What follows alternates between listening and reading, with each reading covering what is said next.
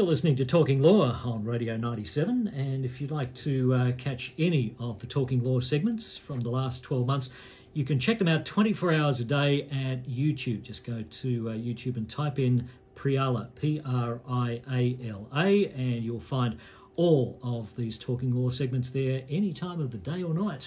Oh, isn't that lovely? It will take you through the Chrissy holidays and we're not here. Yeah, some binge watching. And yeah. binge watch.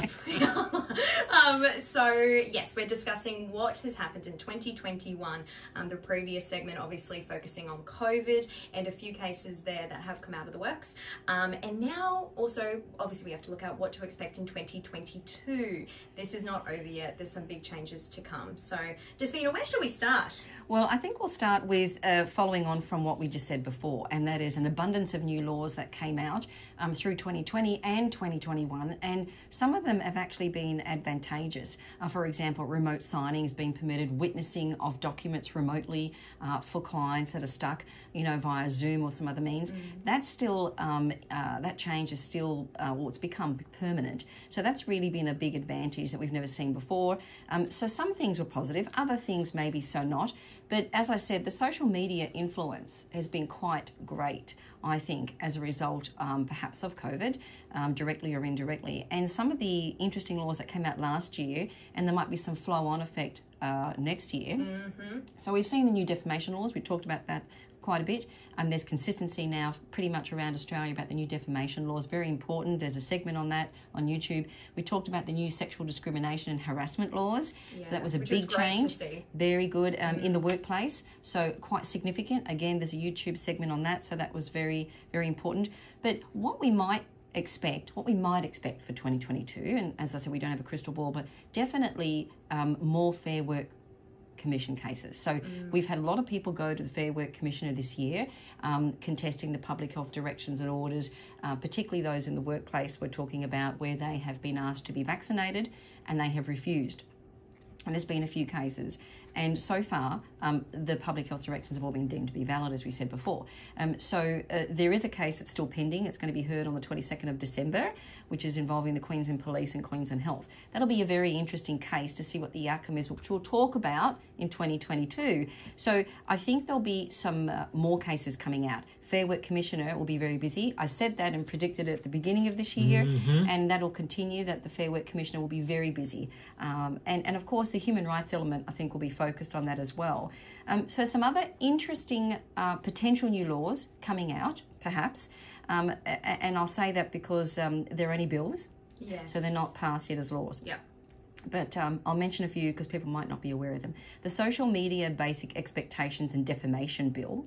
Now, that's come about because of the High Court case with the Fairfax Media matter that we talked about before. So there's a bill that's been issued. We'll talk about that next year and what that means, but that's come out for consultation. There's a Social Media Anti-Trolling Bill that's also been introduced for consultation and discussion. So that's another one, quite interesting, perhaps a flow on from the online safety bill we talked about earlier. Yeah. There's also a very hot topic, a new religious discrimination bill that's now been circulated. Now that's going to be very interesting to see the outcome of that bill and the discussion from that flowing into 2022 and what that means, perhaps from a human rights perspective as well.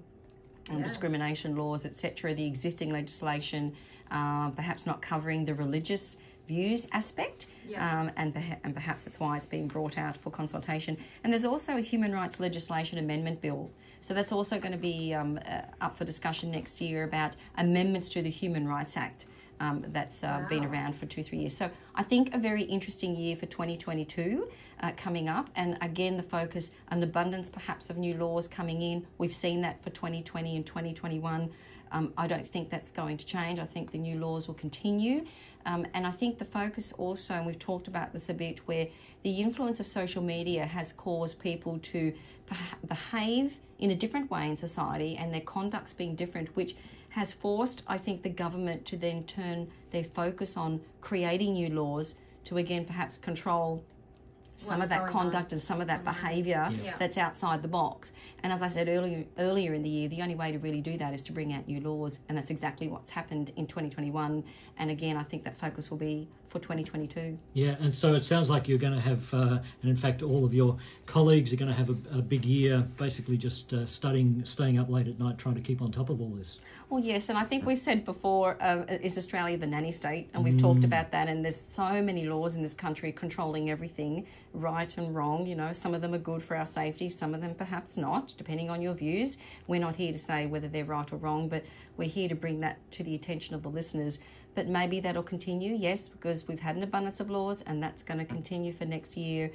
And, you know, Australia, the nanny state, maybe, maybe not. Maybe, maybe not. And of course, Despina will be back next year. And like you said, so many laws bring so many questions and queries. So if you do want to get in touch with Despina, we just had a chat off air saying it can be anything. So if you have any question, not just regarding law or not just regarding property, but any kind of law, they can come to you and flick a message or an email over the Christmas holidays. Well, that's the message I want to get. So we've had a really interesting year. We've had so much positive feedback from the listeners, and it's been really great, and I've tried to answer all of their questions. But yes, primarily I'm a property and commercial lawyer, but we've talked about so many things that aren't property and commercial related in the last year. So if anyone has any questions, whatever they may be, I'm more than happy to try and answer them for the listeners. So by all means, they can email this station, which we'll give out in a minute, but they can also email our firm, info@prialalegal.com.au, and we will do our best in 2022, as always, to answer those questions. And I think one of the things that that you talked about a number of times on the show, and certainly when we've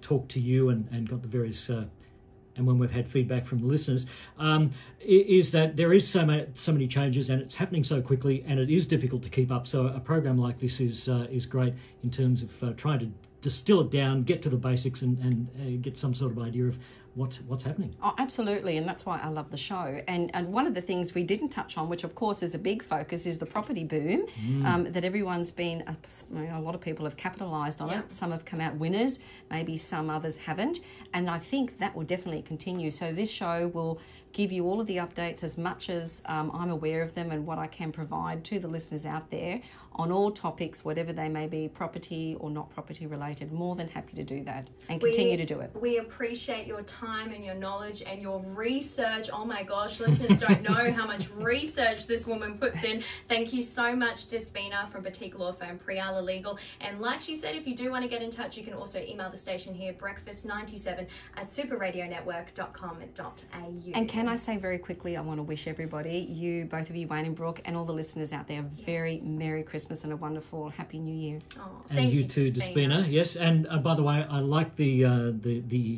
The little decoration you're wearing today. I hope this comes back in 2022. Yes. My Santa hat. Oh, well, we have to be festive. I love it. Thank you for listening, and have a lovely Christmas. Thank you.